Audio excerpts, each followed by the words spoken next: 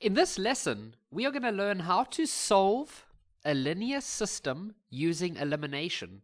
So in the previous lesson, just before this, I showed you that if they give you two equations, for example, y equals to 2x minus 4 and y equals to minus 3x plus 1, then there is a way for you to be able to then draw those two lines and to then find out where they intercept by just looking at on the graph, or so you literally just draw them and then you see where they intercept. That is called the graphing method. Now, in this lesson, I'm going to show you a different way of finding the same answer, but we're just using a different technique. So we are actually finding out the place where the two lines cross over, but in this lesson, I'm going to show you how to do it without having to draw the equations. So we're just going to use mathematics now. Okay, and this is the elimination method. So step 1, okay, so let's make some steps. Step 1. What I want you to do is get x and y on the left. Okay, and get the x first. So x first, y second. So what do I mean? Let me show you. So I want you to take these two over to the left. Okay, but put the x first. So minus 3x, then minus 2y. That would become a minus 2y. And then on the right-hand side, you can keep the number there, which is the 8. Then you're going to do the same with the bottom equation. So you're going to take the 3x over like that. And then you're going to you're going to put the 4y over. And then you're going to take this 10 and you're going to put it on the other side. So that's actually going to become negative 10. There we go. So that's step 1. Step 2. What I want you to do is, I want you to look for the following. Are the x numbers or y numbers the same? Okay, so for example, we can see that the y numbers are different. The ones are 4, the ones are minus 2. But look at the x numbers. They are almost identical, right? So the one is a minus 3 and the one is a 3. So we are going to use the x's. And so what we're going to do now is you are either going to plus these two equations together or you are going to subtract them. So Kevin, which one should we do? Well, what you are going to do is you would like these x's to cancel each other out. So how would you do that? Well, if you had to plus these two equations together, okay, so you're going to plus them together, then minus 3 plus 3 would give you 0, which is amazing. That's what we want. Then minus 2 plus 4 is going to give you 2 y's. And then 8 plus minus 10 would give you minus 2. There we go. That's how you do it, okay? Sometimes we're going to minus them. Sometimes we're going to plus them. But the goal is to make sure that you can cancel these out. Sometimes you're going to cancel the x's out. Sometimes you're going to cancel out the y's. Okay? And I'm hoping that in this lesson we do have examples that are going to show you both scenarios. Now what you can do is you can literally just go and solve this equation. And what you would find is that y is going to be equal to minus 2 divided by 2, which is negative 1. So this is incredible because now we already have the y value. We already know what the y value is. You know when the two lines cross over, there's always an x and a y, right? There's always an x and a y. So what we've just found is we've just found the y. So to find the x, it's very easy. All that you do is you are going to take this y value and you are going to put it back into one of these equations. You can decide for yourself which one you would like to use. It's going to give you the same answer at the end, so you can decide. So I'm just going to take this y equals to minus 1 and I'm going to put it into the y of the first equation. So then you're going to end up with 0 is equal to 2 multiplied by negative 1 plus 3x plus 8. So we end up with 0 is equal to negative 2 plus 3x plus 8. And so we end up with 0 is equal to 3x plus 6, because negative 2 plus 8 is 6. Now you're just going to take the 6 over to the other side, or you could have taken the x, it doesn't really matter. But what you're trying to do now is you're trying to solve for x. And so if we then had to divide both sides by 3, we would end up with x is equal to negative 2. And so our final answer is when is x is negative 2 and y is negative 1. Here's our next one. This one's good. This one's going to be using the y's, so that's quite cool. And the next example, the one after this, is going to be really cool because I'm going to show you sometimes these numbers aren't exactly the same, and sometimes these also aren't the same. So sometimes we're going to have to use, I'm saying sometimes a lot, goodness me. Okay, so sometimes we are going to have to use like a common multiple, but I'm going to show you that in this next example.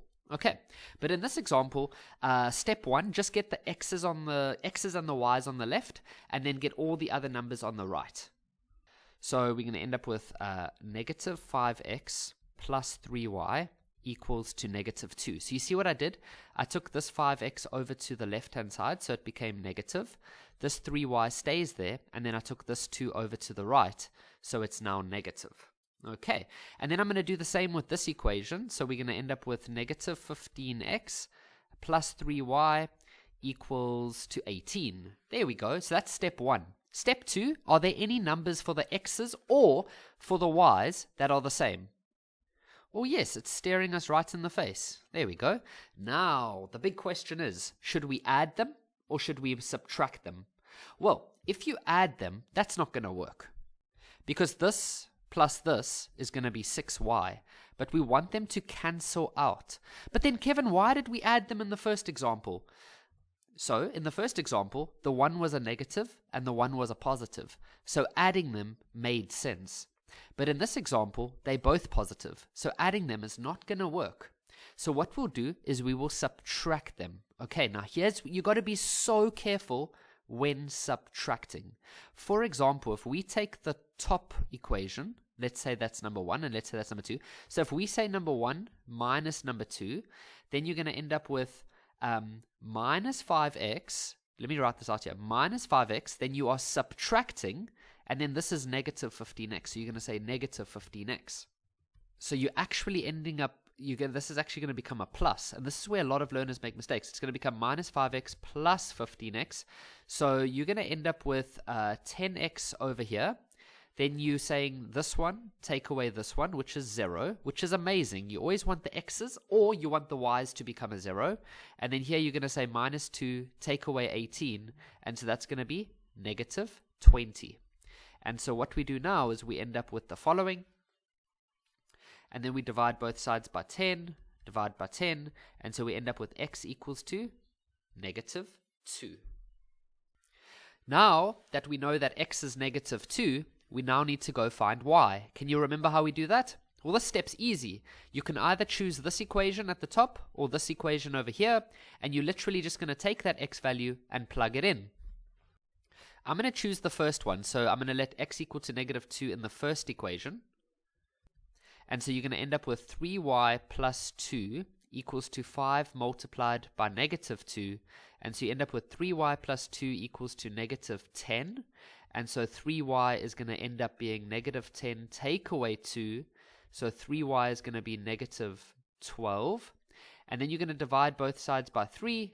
And so you end up with y equals to negative 4. So the final answer would be negative 2 and negative 4. So you always put the x value first and then the y value. And there we have it. So now we're going to do one more example. Now this example is really cool. So step 1, get the x and the y on the left. So here we have x and y on the left already, but I like to put the x first. So I just do that. Then this positive 6, we're going to take it over to the other side like that. And then this 3x and this 9y we're going to take over to the left-hand side. So the 3x would become positive. The 9y would now become negative, and then this negative 9 we're going to take over, so it will now become positive 9. There we go. Now, can you see that these are not the same? And these are also not the same. So what are we going to do now? Well, it's pretty easy. You need to make a choice. Do you want to make the x's the same, or do you want to make the y's the same? You're going to get the same answer at the end, so it doesn't matter. So what I'm going to do is I'm going to try and make these x's the same. So if this one's a 2 and this one's a 3, what is the lowest common multiple of 2 and 3? Or that would be a 6, right? We could make both of these become 6. So what I'm going to do is I'm going to multiply this entire equation by 3. Okay? And then I'm going to multiply this entire equation by 2, like that. And so if I rewrite these equations now, it's going to become, so I'm rewriting this one first. It's going to be negative 6x, take away 9y, and that's equal to negative 18. Then I'm going to rewrite this equation, so that's going to become 6x, take away 18y, because I'm multiplying it by 2, and that's equal to 18. There we go. So now we're starting to see numbers that are the same. That's all that we have to do. So now you need to decide, okay, so these two are the same. I know the ones are negative and the ones are positive, but you now need to decide whether we should add them or whether we should subtract them. Well, in this scenario, you're going to add them because minus 6x plus 6x does give us 0. So that's good. That will eliminate, by the way, that's why we call it elimination. It will eliminate all the x's. So we're going to say the top equation plus the bottom equations. That's going to give us 0 over here. Then minus 9 plus minus 18 is going to give us minus 27y. And then minus 18 plus 18, that's actually going to give us a 0. Okay, so we end up with negative 27y equals to 0, and then we end up with y equals to 0 divided by negative 27, and so y equals to 0. There we go. So now we know that y is 0, and now what you do is you take that and you plug it back. Now you can plug it back into this one, this one, this one, or this one. It doesn't matter. You are going to get the same answer. So I'm just going to be super boring, and I'm always just going to choose the top one over here. So I'm going to plug this y equals to 0 into this part over here. And so we end up with negative 3 times 0 minus 2x plus 6 equals to 0. And then we end up with negative 2x plus 6 equals to 0. Now I'm running out of space, so I'm going to write it over here. And so I'm going to take the 2x over to the other side. Then I'm going to divide everything by 2, so we end up with x equals to 3. So the final answer would be x is 3 and y is 0.